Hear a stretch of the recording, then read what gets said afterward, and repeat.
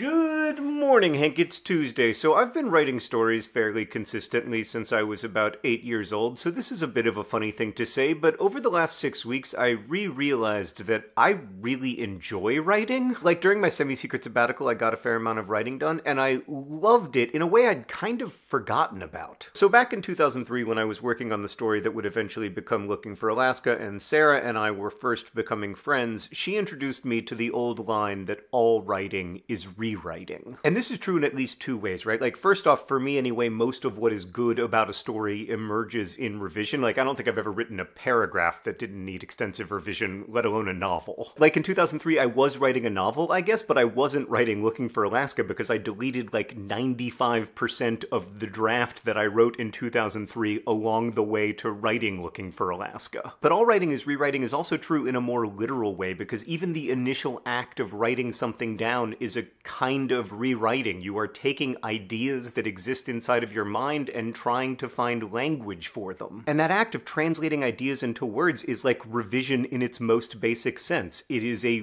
revisioning of thought into language. I really enjoy that process, and when it's working, I can enter a kind of flow state where I feel absolutely engrossed, which is a terrible word for a beautiful feeling. Sometimes I just think that we want what we don't have, and what I don't have is calm. And writing makes me feel calm, in the way like puzzling or crafting might. And yes, of course, there are many moments of frustration. Why did I paint myself into this corner? Why can't I solve this plot problem? Once again, I find myself up against the limits of my own talents, and etc. But for me, the engrossed calm more than makes up for those times of frustration. But that's the thing I sort of knew about myself before returning to fiction writing. The thing I had forgotten is how much I enjoy writing stories even when I'm not writing them. Because when I'm working on a story, I have something to think about. Like, when I'm going to bed and my thoughts are racing, I am less likely to get stuck on obsessive fears because I can think about what might happen in the story. When I'm driving alone, I can listen to podcasts, but I don't need to listen to podcasts because I don't need to be distracted from my thoughts. Instead, I often find that I want to be alone with my thoughts, that I want to let my mind drift around and see what it can find because I'm thinking about the story. Now, to be clear, the vast majority of thoughts I have while letting my mind wander are terrible. Like, I think of plot solutions that seem brilliant in the moment but are absolutely ridiculous. And sometimes I even write these ideas down with like no awareness that they're ridiculous, as in the first draft of The Fault in Our Stars, where a girl and her favorite author team up to